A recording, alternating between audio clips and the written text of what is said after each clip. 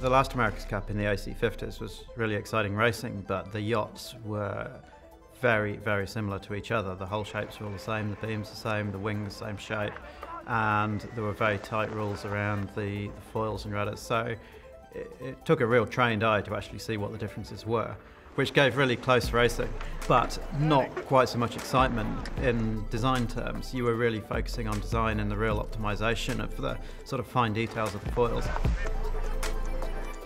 As defender, I guess there's an element of risk in whichever path you go down. Sure, we had a lot of experience and knowledge about how to make an AC50 optimal, but also everyone else had seen what we've done.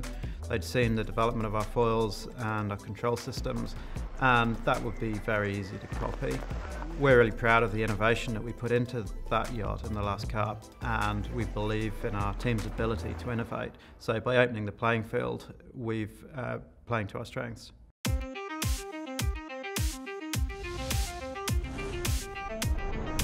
When we developed the class rule, we wanted to allow space for innovation and space for teams to design different hull shapes, different ways of controlling the sails, different foils and rudders. So designers have a much bigger area in which to play. As engineers, we love that. The America's Cup has always been a design race. It's very much about the engineering and the concepts and the ideas. And when each team launched their boats, we saw exactly that. I mean, it was so cool to see the path each team had gone down, and all very different to each other. So you can see some logic in why each team has chosen a direction, but we'll find out who's got it right and who's got it wrong.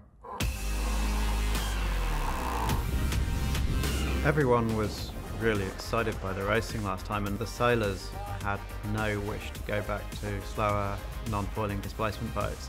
But at the same time, we all wanted to do something new, and I think the class we've gone to with the AC75 really allows us to keep up that momentum of really high-speed, high-performance, exciting boats, but also go off in a new direction and do something completely different.